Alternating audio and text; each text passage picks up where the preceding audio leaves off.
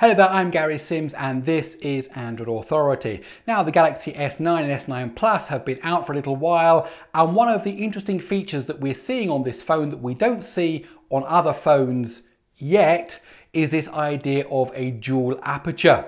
And so the question I want to look at today is the dual aperture feature a gimmick or is it actually really useful? Well, please, let me explain.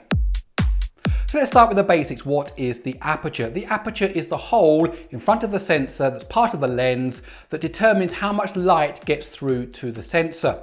Now on a bigger camera, on a mirrorless camera or on a DSLR camera, there are many different aperture settings, 10, 20, depending on the camera. Now it's measured in what they call f-stops. Now f-stop is the ratio of the focal length and the aperture size. And the reason it's a ratio is because obviously if you've got different format cameras, different size sensors, different types of lenses, then you need a way of measuring that aperture relative to the rest of the setup in the camera. So on a bigger camera, a DSLR camera, then if you've got a lens with kind of f1.8, maybe f1.4, then that is a really fast lens. And maybe the kit lens that comes with kind of standard with the camera might be f3.5, f4, something along those lines. Now, as I said, it's a ratio and the ratio works opposite to what you might think. If something is f3 or f2, it means that the aperture is wide, it means there's lots of light coming in. And if the number is larger, f8, f16, f22, then it means the hole is smaller and less light is coming in. Now the Galaxy S9 has the ability to set the aperture to f1.5 and f2.4. Now to compare that to other cameras, your kind of standard f number for a smartphone is around f1.7. The Galaxy Note 8 has an f1.7, the Huawei Mate 10 Pro has f1.6, the Pixel 2 has f1.9. Now what they've done with the Galaxy S9 is they've managed to open up that aperture to f1.5, but at the same time they've added in a second one which is f2.4. Now when a camera takes a photo, it plays around with three different settings to try to get the right exposure. One is the shutter speed, how long the shutter is open, how long the light is exposed to the sensor. The second is the ISO speed, that's the sensitivity of the sensor, how sensitive is it to light, how quickly does it register the amounts of light coming in. And thirdly, the aperture. Now normally on a smartphone that aperture is fixed, but on a bigger camera, as I said earlier, there are loads and loads of different settings that you can use.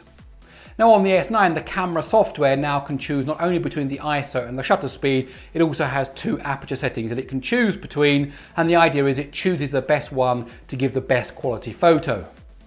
Now the biggest problem is when cameras choose high ISO numbers, lots of noise comes in, and when they choose long shutter times, then of course even minor handshakes, just as you're holding the phone, can actually bring blurredness or a lack of clarity to the photo. So having that extra ability, the idea is that it can produce better pictures. I really hope you're enjoying this video. If you are, I'd like to remind you there is now a separate Gary Explains YouTube channel, and there I cover lots of technology outside of mobile. So if you're interested, go over to youtube.com/Gary Explains and I'll see you there.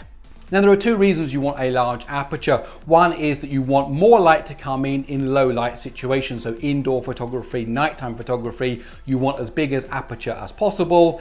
And then on bigger cameras, there's also you try to achieve this depth of field effect, the bokeh effect, but that's really quite hard to achieve on a smartphone, even when you've got an f1.5 aperture. So we took some pictures with the Galaxy S9, some at f1.5, some at f2.4, to see what kind of differences we can see in the quality of the pictures that appear.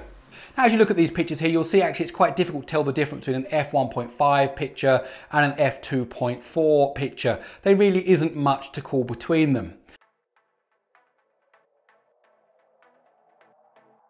The only time you can really tell the difference is in a low light situation. And this very last picture here is a kind of a picture we've made, and we deliberately controlled the amount of light that was in this setup. And if you zoom in here to this robot's head and look at the color board behind it, you can see that actually there is extra noise that comes in and extra processing that has to go on when you're using f2.4 in this low light situation. So f1.5 performs much better.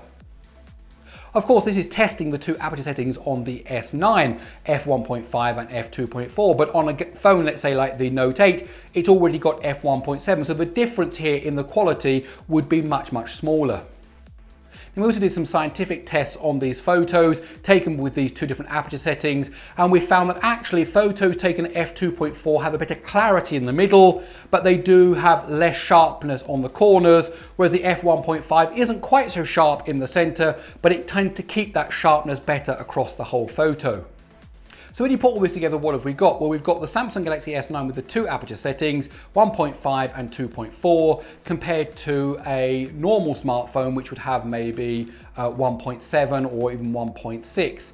Now, when you actually take some photographs with this, what do you see? Well, what you see is that in low light, f1.5 can be a better help than f1.7 or even f1.9, and we can also see that there does seem to be some sharpness better at f2.4.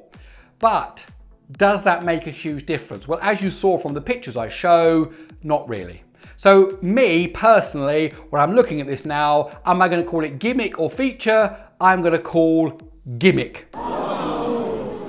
Now, I'm sure as soon as I've done that, there's someone already typing down in the comments saying, you've been paid by Huawei, you've been paid by LG. Come on, people, grow up. I've studied the photos, I've looked at the technology, and this is my opinion. It's as simple as that. Okay, my name's Gary Sims, and this is Android Authority. I really do hope you enjoyed this video. If you did, please do give it a thumbs up. You know what I'm going to ask. Please subscribe. Please become part of our notification squad. Please leave a comment below. And well, that's it. I'll see you in the next one.